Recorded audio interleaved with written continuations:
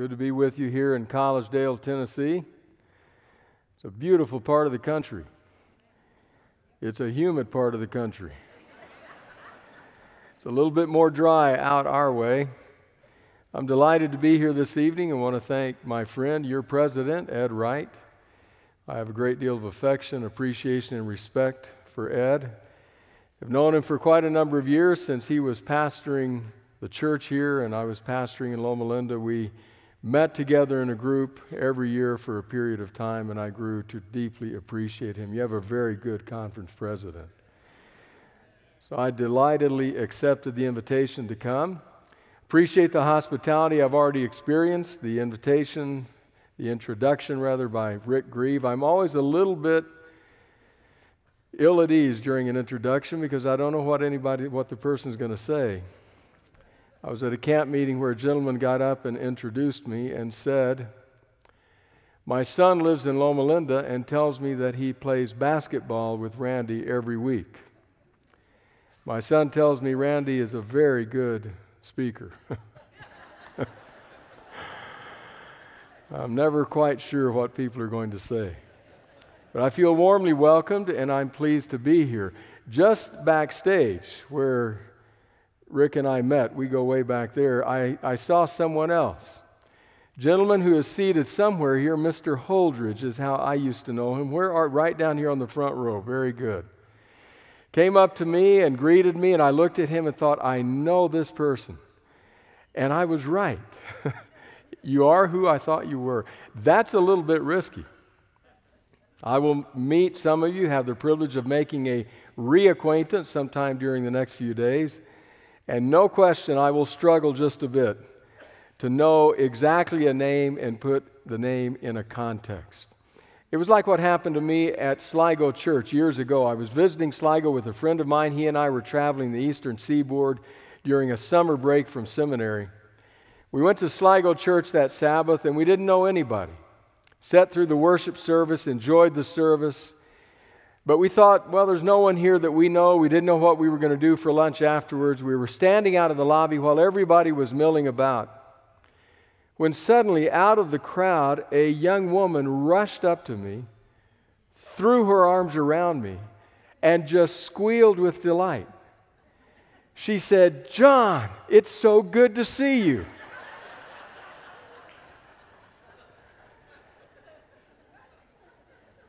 My name is Randy. So I squeezed her back and said, "It's good to see you too." She grabbed me by the hand and pulled me over to her husband and began a flowery description of my brother John. And she said to her husband, "Honey, you've just got to meet this guy. You've just got to get to know him." And I thought, yeah, you really do. You really should.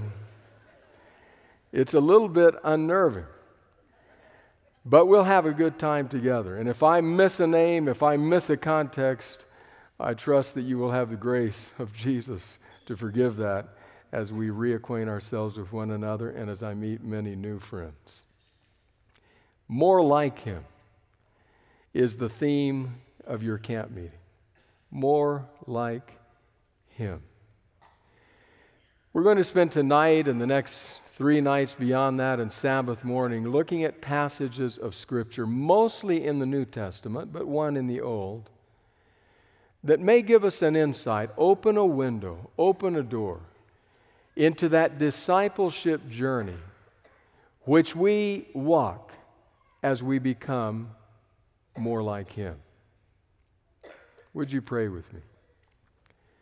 Gracious God, what a delight it is to be together with friends, some old friends, some new acquaintances, some friends yet to be known, drawn together, bonded together by this one desire to be more like Him.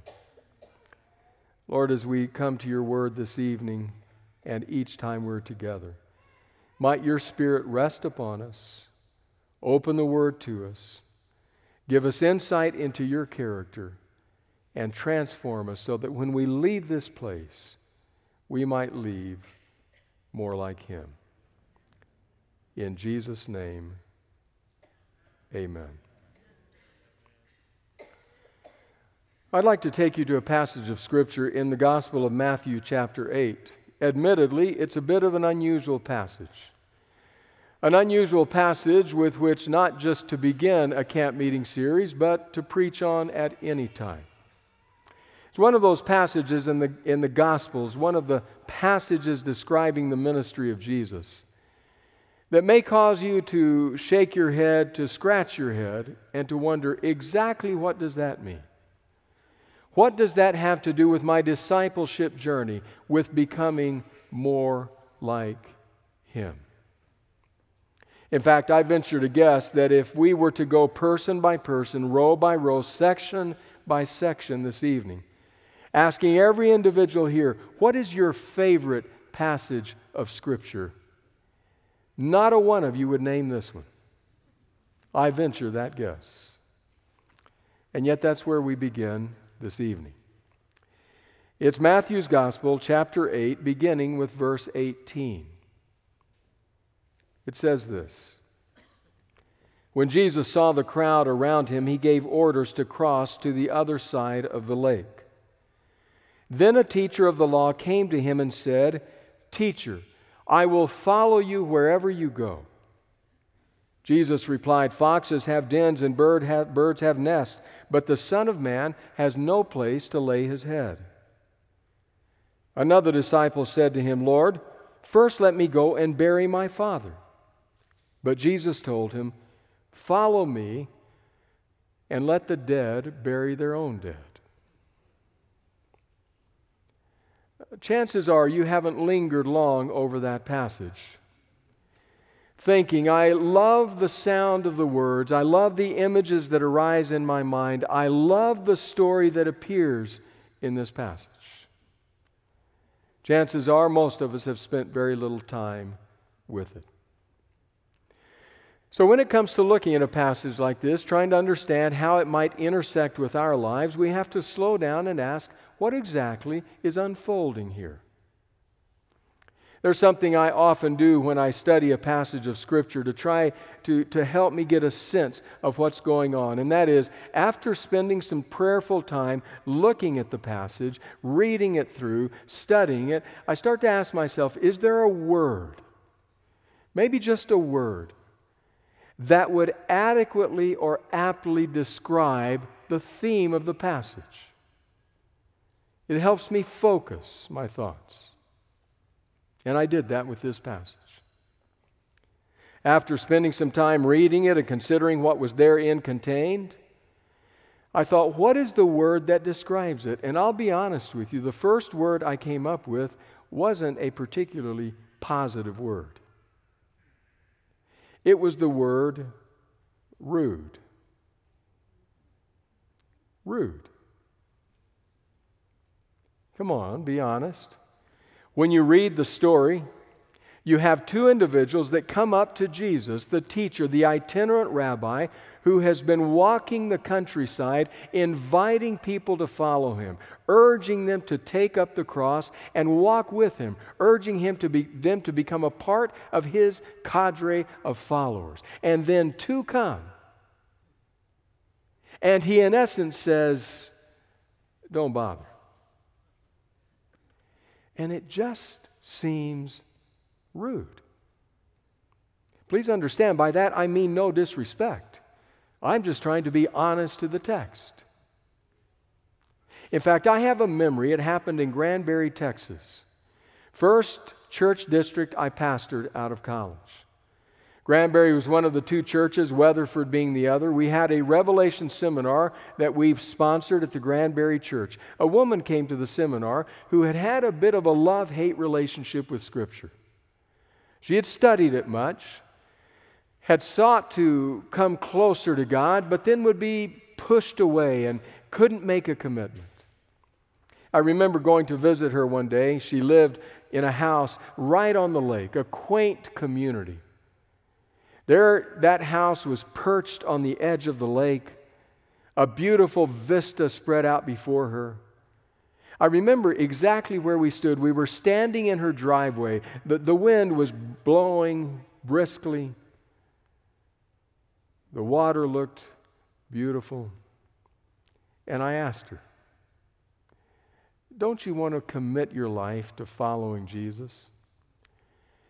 And she said to me, no, I just can't do it. And I said, I'm curious why. Why is it that you can't find it in your heart to make a commitment to follow Him? Do you know what she said to me? She said, I cannot follow a Jesus who would do that. And she pointed specifically to this passage. I just can't see myself following a Lord who would say to somebody, let the dead bury their own dead, when the man wants to attend his father's funeral. I can't do it. And this is the passage she quoted. Rude. Now, I might stay with that word, except for the fact that I've spent a lot of time in the gospel accounts, far beyond just this passage in Matthew 8, all throughout the Gospel of Matthew, as well as Mark, Luke, and John. I've spent a great deal of my life studying those Gospels. And the word rude just doesn't fit with the Jesus that emerges from the entire narrative of the Gospels. When I look at the overall picture, that word doesn't fit. So even though I have questions about it here, I had to go back and look again. I spent some more time with the passage trying to sort out what is the word that would speak of this reality. A second one emerged. I'll admit, not much better.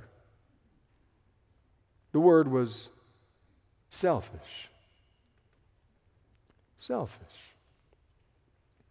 Haven't we all known leaders like that? Don't start naming names. Leaders where it's all about me. It happens on either side of the aisle. It happens in every business. It happens in every social context. There's a leader, and you think, as you watch, as you listen to what the leader shares, this is all about her. This is all about him. Selfish. And when I first read this passage and began to spend time with it and saw what Jesus was saying here, I had a question about that. Is that what's happening here? Certainly his followers have done that at times. I remember an acquaintance who told me a story of his ministry experience. A reasonably young pastor had a leader come to his church to hold an evangelistic series. You know what those used to be like, not so much anymore. Night after night and week after week. He said when we weren't in meetings, we were visiting. When we weren't visiting, we were planning. When we weren't planning, we were praying. When we weren't praying, we were preparing. It was nonstop from beginning to end. We were getting toward the end of the meetings, and it was a Sunday morning. And my wife and kids had had enough. They said, that's enough. You've got to have a day off. You know, we're your family too. And he apparently said, I know, but this gentleman, this preacher, this evangelist, he wants me to go visiting again today. But we need you. There were tears and entreaties, and then a horn honking in the driveway. He went out, wondering, what am I going to do? Sat down in the front seat and said to the visiting evangelist, I'm sorry. I cannot go today. My wife, my kids, we need time. I can't do it. And the evangelist quoted him this passage and said, there are times when you have to follow. Leave the other behind.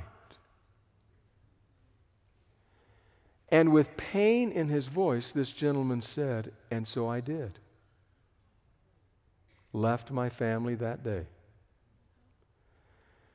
Quite a number of years later, I ran into his wife visiting our church out my way. Many years had passed since we had seen each other. It's good to see you. How are you? How is your husband? Well, we divorced some years ago. Shouldn't have surprised me, but it saddened me. And I thought of this text and the use of this text in the car that Sunday morning. And I wonder, is that the word? Selfish. But again, I read the Gospels. I read statements like, the Son of Man did not come to be served, but to serve, and to give His life as a ransom for many. I read of accounts where He was buffeted and battered and bloodied and said in His prayer, Father, forgive them. They don't know what they're doing. And I think that can't be the word. And so I kept looking. After a while, I came up with a third word. It's not a lot better, but it's a third word. And it was the word extreme. Extreme. We live in a day and age of extremes. Have you noticed that? Turn on ESPN and you find extreme sports. You find people running races 24 hours long, 100 miles in distance, climbing mountains just because they're there. You find them doing extreme kinds of things. But it is not just in the sports world. Just sit down sometime with your computer and type into the Google bar extreme religion and see what comes up. Some of the names you will know, you will recognize, and often you recognize them because of the sad end to which they and their followers came. And if you begin to peruse the pages, and especially if you begin to read in the fine print, you discover that one of the qualities, one of the characteristics that these leaders, one after another, have is they begin to demand that their followers cut everybody else off. You can't have family, you can't have friends, you've got to give your money to me. Cut everyone else off. It's just about us. It's us against the world. You know the world out there is out to get you. I am the one who can save you. Extreme religion. Summarily unhealthy. Damaging. I did wonder that about this passage. But then I remembered other stories. Stories about people who had been pushed to the fringes, drawn into the circle of God's love. Stories of people like a little bad man named Zacchaeus, who knew what it was to be spurned, but also experienced what it was like to look down, have Jesus look up and say to him, Zacchaeus, guess who's coming to dinner at your house today? And I thought, that can't be the word. So I did something that is always wise to do. I began to look at the context. Begin to look around at what was happening in the Gospel of Matthew during this period of time. And as I did so, I noticed a word that began to appear back in Matthew 4, and it appeared several times up to this story. Matthew 4:25 it appeared. Large crowds from Galilee, the Decapolis, Jerusalem, Judea, and the region across the Jordan followed him. Large crowds. Next chapter, 5:1. Now when Jesus saw the crowds, he went up on a mountainside and sat down. His disciples came to him, and he began to teach them what we know as the Sermon on the Mount. Crowds. No sooner does he offer the benediction for the sermon Matthew 7, then these words, when Jesus had finished these sayings, the crowds were amazed at his teaching. Matthew 8, the beginning of our chapter. When Jesus came down from the mountainside, large crowds followed him. Even when we come to the first verse in our passage, verse 18, when Jesus saw the crowd around him, he gave orders to go to the other side of the lake. Over and over again, in this context of Matthew, crowds, crowds, crowds, large crowds, to the point where Jesus is trying to get away from the crowds. His ministry is having an electric effect on ancient Palestine. The news has spread like wildfire. Lives are being changed. Something amazing is happening. Could God have visited his people? And the people flocked to him. It always happens, doesn't it? When something big, something important happens, everybody wants to be in on it. Everybody wants to see. It might even just be driving down the road. As I was the other day in Southern California. I was on the highway along with every other person in Southern California. And we were snarled in traffic. Just stopped. What's happened? It's the middle of the day. Edging our way, inching our way. And finally, an accident. Not even a serious accident. Off to the side, not in the road. Soon as we passed it, shoom, off we went. Just everybody had to see. Everybody had to slow down. Daddy, look. It's the way we are. Something happens, we all run. Somebody appears, we all want to get a glimpse. Somebody famous, wow. Back in my days in school, college at Keene, a group of us used to go up to, in that day and time, it was Texas Stadium where the Cowboys played. We had learned that if you went, even if you didn't have a ticket, you could buy tickets outside from people who were selling them. You just waited until about game time. The first cheer that went up, the prices dropped. And even we college students could afford them. But we had gone to a game that day. Game was over. We were exiting the stadium with all the other people. We had hung around a bit to the very end. So there was a bit of openness in the crowd, and suddenly down the stairs ahead of us, we saw another crowd surrounding somebody. All crowded around this person, and it was moving like a miniature Moses and Israel from the Egypt to the Promised Land, moving from the stadium out to a large limousine parked waiting. Well, we were curious, like anyone else. So we ran. We wanted to see, who is this? What's the crowd? What is the object of everyone's attention and focus? Finally, as it got close to the limousine, somehow it opened up. And right there we saw him. Some of you will remember him. In all of his glory, Mr. T. Long fur coat, more gold than I had ever seen. You remember the haircut. Striding with pride to the limo. And we were all watching. We wanted to see. Crowd. That's what's happening in Jesus' ministry.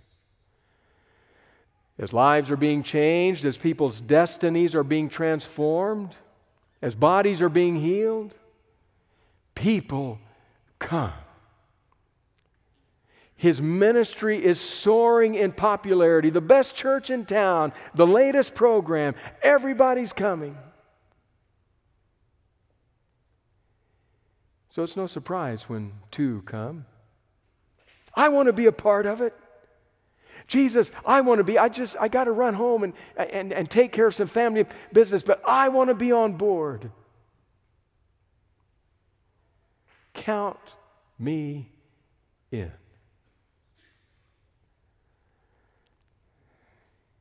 And then Jesus makes his statement. Foxes have dens, and birds have nests, but the Son of Man has no place to lay his head. And somehow arising out of that comes our word. I think it's the word. The word that helps us to focus on what the meaning of the passage for us is. The word is commitment. Commitment. Maybe you want to say it a bit differently. Maybe you want to say it like this. Jesus, in what he says to these two would-be disciples, is essentially saying this: friends, I am not looking for fair weather friends. Everything is coming up roses right now. Everybody's excited. All the world wants to be on board. But make no mistake about it, I am not looking for fair weather friends. I am looking for commitment. I have nothing to offer you. No house, no bedroom, no pillow. You might want to count the cost before you get on the train.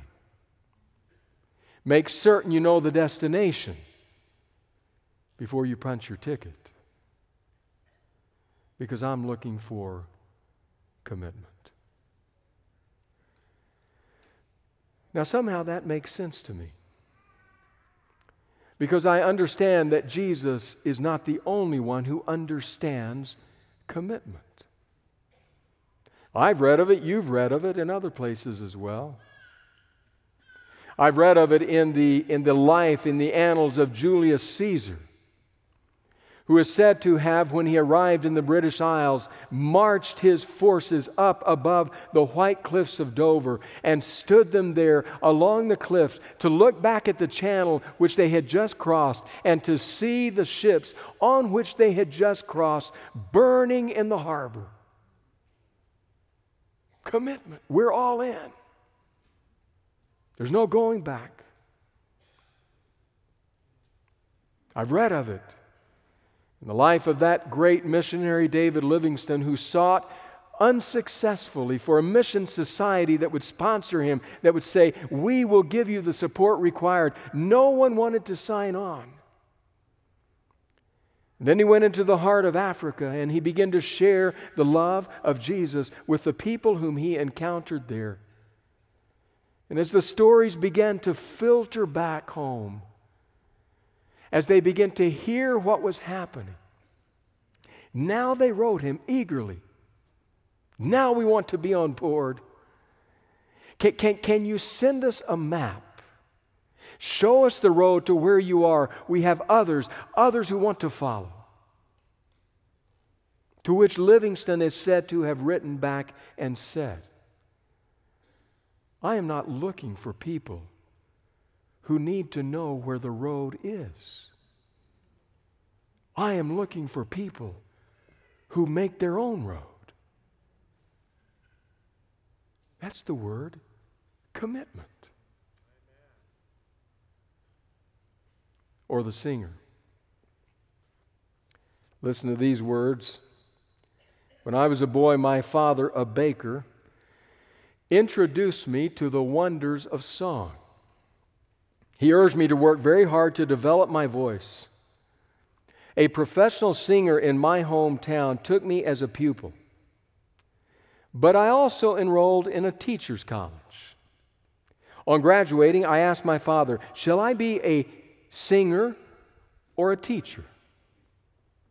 Son, my father replied, if you try to sit on two chairs, you will fall between them. For life, you must choose one chair. I chose one.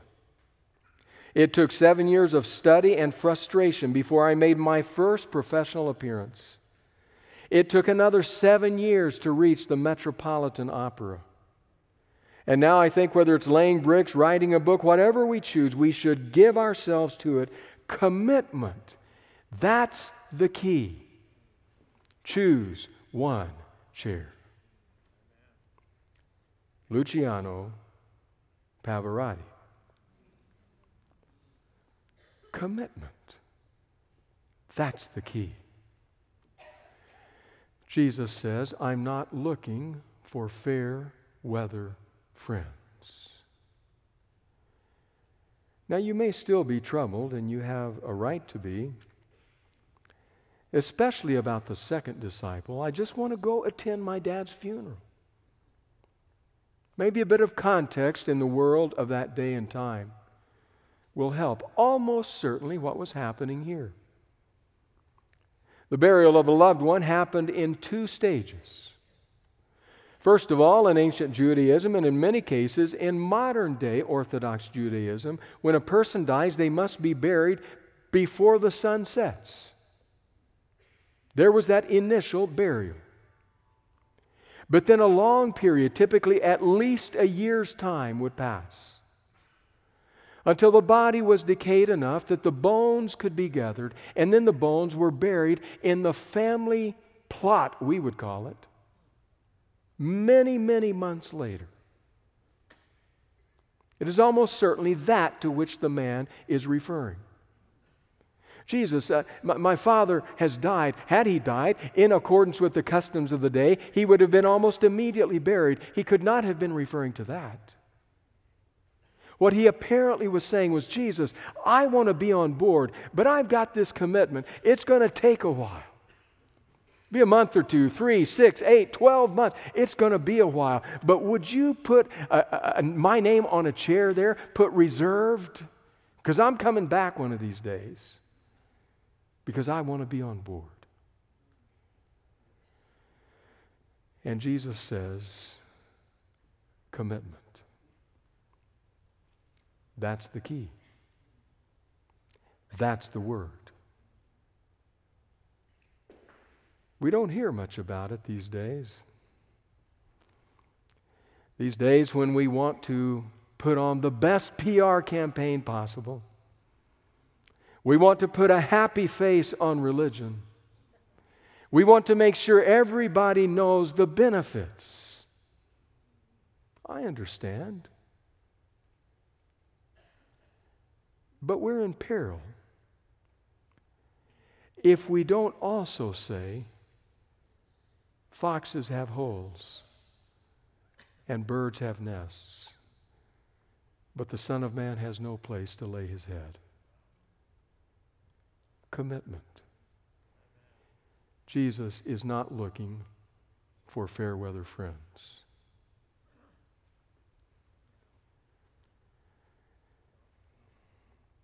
The story of that day doesn't end there. Back to Matthew 8. Right on the heels of our text, as the words of Jesus to the man still hang in the air, Matthew records these words. Then he got into the boat, and his disciples followed him.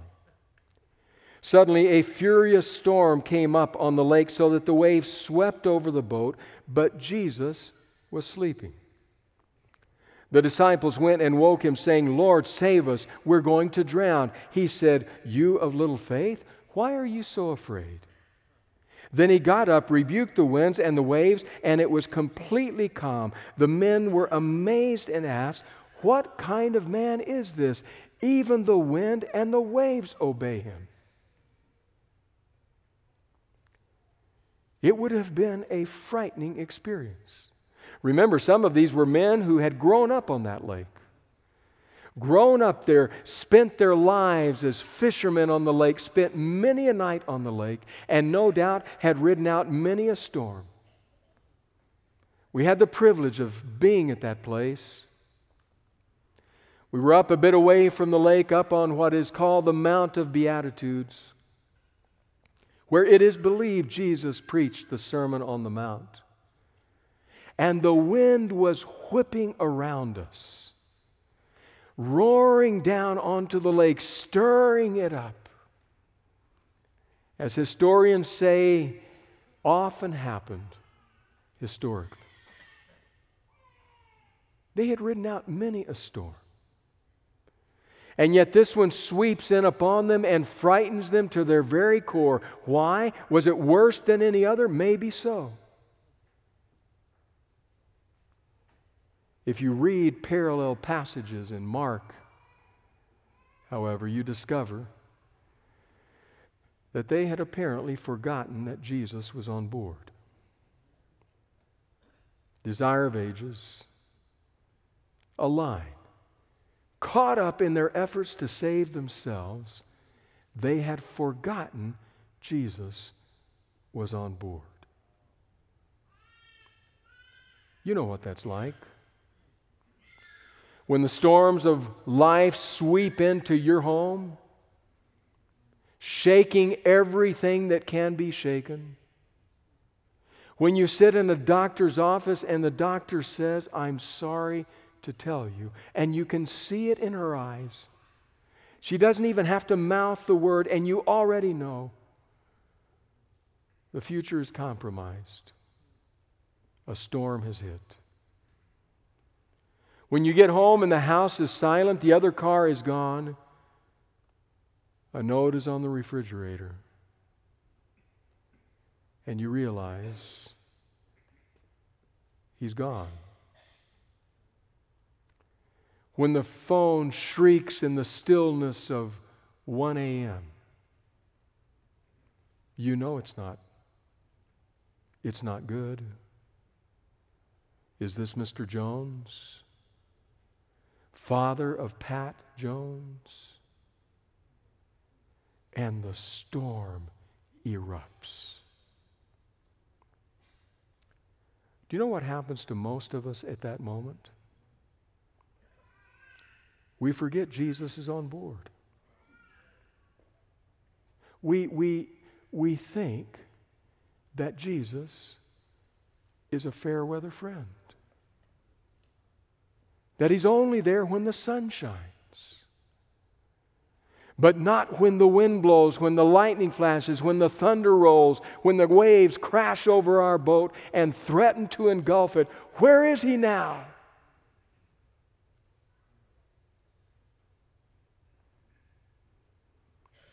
And Jesus says, I am not a fair weather friend.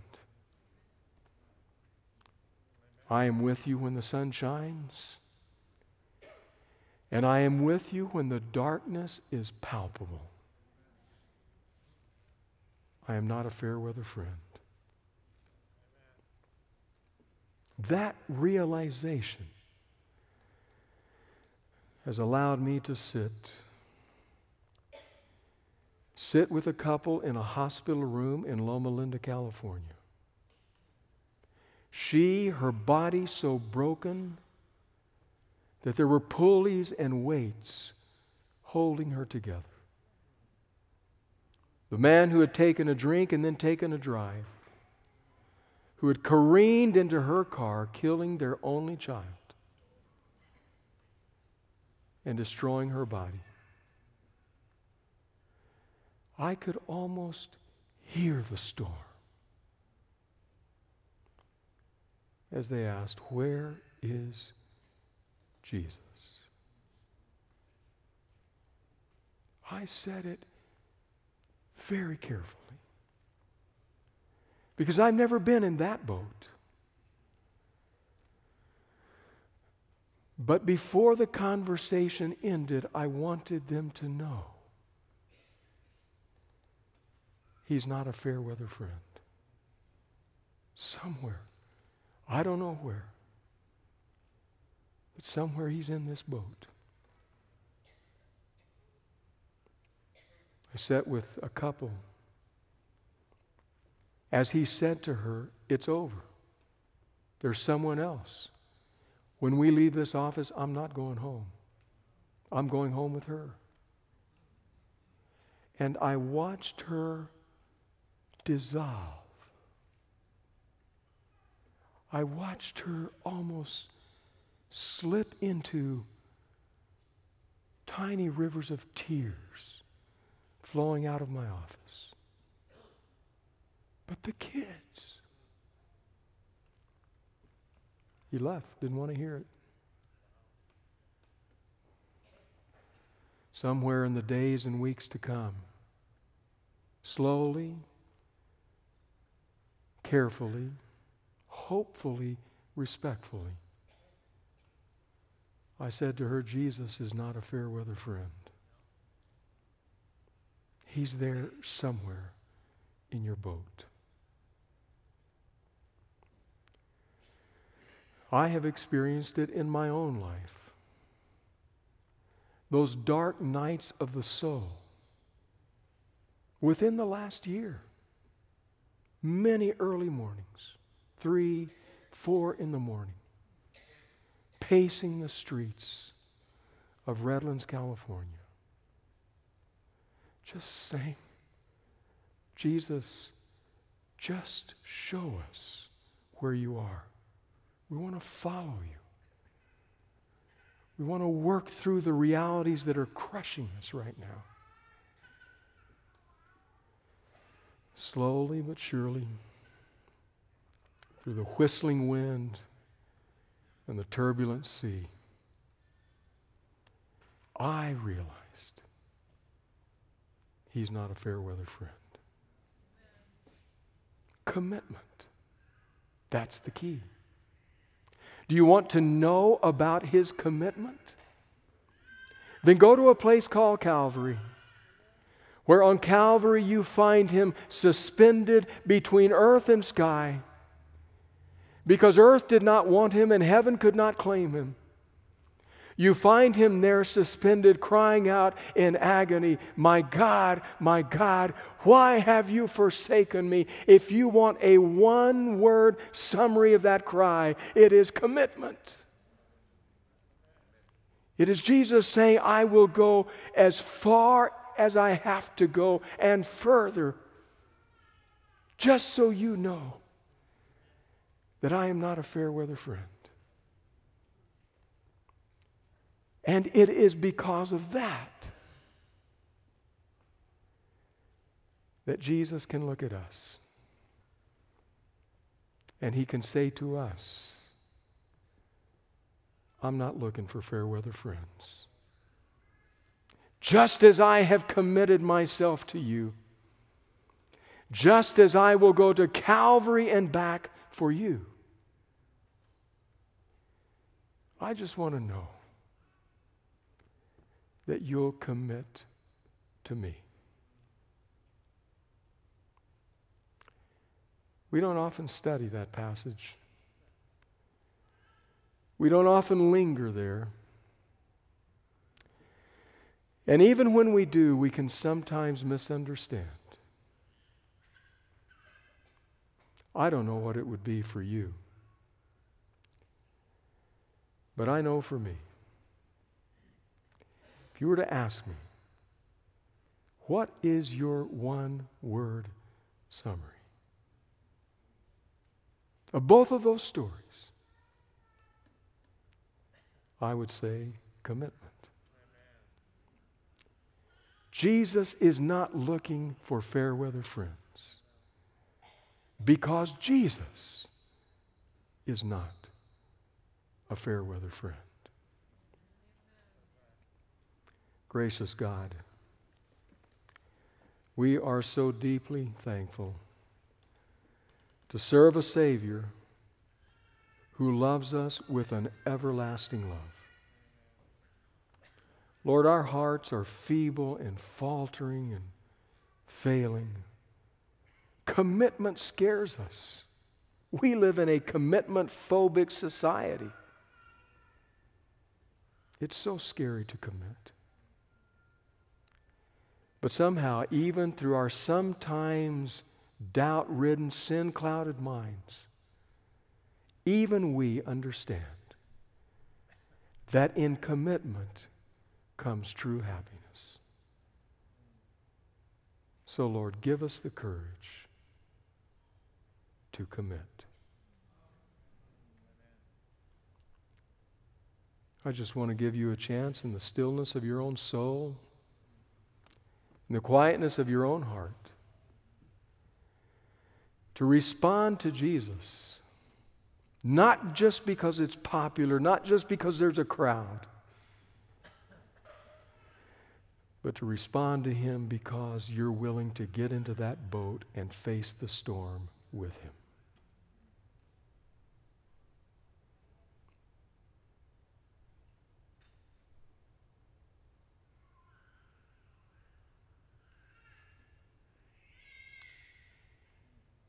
Lord, you've heard our prayers. You've heard our decisions.